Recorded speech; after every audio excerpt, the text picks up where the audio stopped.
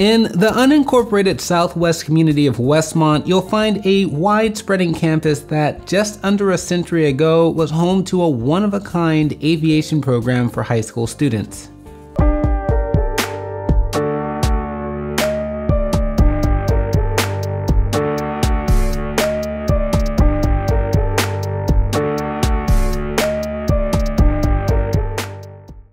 Hey guys, it's been a while, but welcome back to another episode of the South LA Recap. Don't forget to like, comment, and subscribe to learn more about South LA on the regular.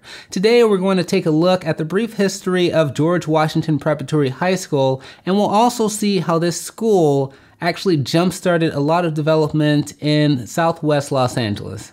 In February of 1927, Los Angeles City School District announced plans to build a new high school to keep up with its rapidly expanding student population.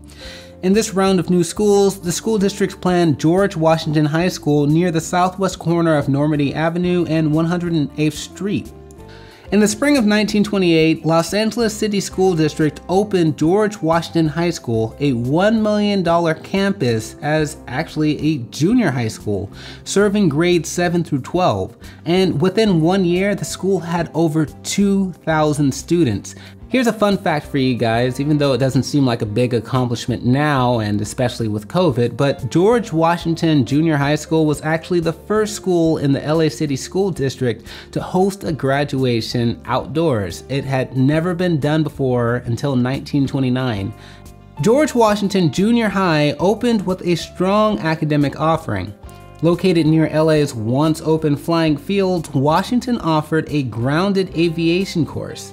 Then Superintendent Susan M. Dorsey wasn't a fan of teaching flight at the school and limited the first flight program in the school district to George Washington High School, making it the first school in California to offer an at-school aviation study program.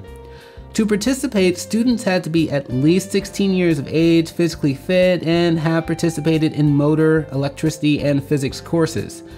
The school district even secured discarded motors and planes from the government and funded the cost for the equipment for the class. Things were actually going quite well for this aviation program. I mean, except in one instance where an instructor almost lost an eye, but I guess you can say the school and the school district turned a blind eye to it. Yeah, that was actually pretty bad. The aviation program at Washington proved to be the school's most popular offering, attracting droves of interested transfer students as early as 1931. In fact, that school year, the principal at Washington anticipated a 10% growth in student body and began sourcing funds to expand the physical footprint of the campus.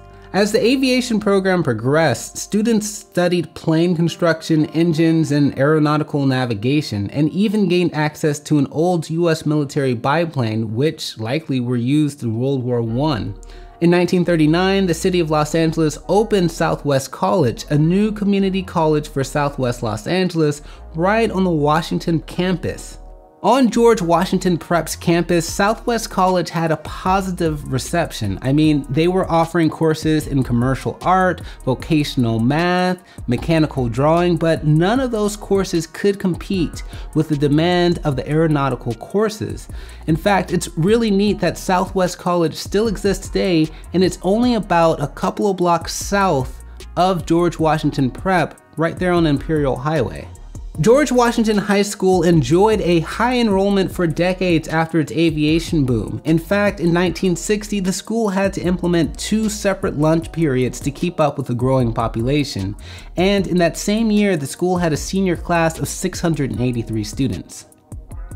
Looking back at the archives, George Washington High School was an overwhelmingly white school, and it wasn't until about the 60s the school started to see a shift in demographics, where a couple of black students would pop up in a few photos. But by 1978, the school, as reported by the LA Times, was in a neighborhood that was predominantly black and poor, which was very interesting to see that stark difference from the start of the school in the early 30s.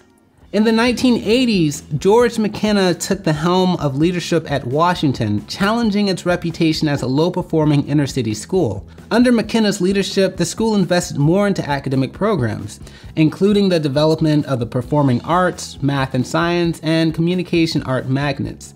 He also invested into the school's college preparation, effectively renaming George Washington High School George Washington Preparatory High School. By the mid-1980s, under the leadership of McKenna, George Washington Preparatory High School was sending roughly 80% of its students to college or vocational programs.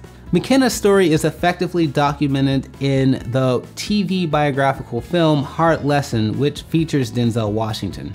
Today, George Washington Preparatory High School continues to stand as an essential institution that has firmly shaped South Los Angeles into the region it is today. The school has condensed its magnet offerings into a sole science, technology, engineering, art, and mathematics magnet. It also shares a campus with LAUSD's Duke Ellington High School. As of 2019, George Washington Preparatory High School has 814 students.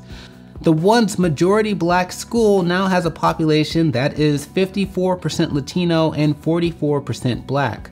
According to the California Department of Education, 42% of students at George Washington Preparatory High School graduate with a plan to pursue college or a vocation. Notable alumni include LA County District Attorney Gil Garcetti, who is also the father of Eric Garcetti, the former mayor of Los Angeles, actor-rapper Ice Cube, and former American football player and coach James Lofton.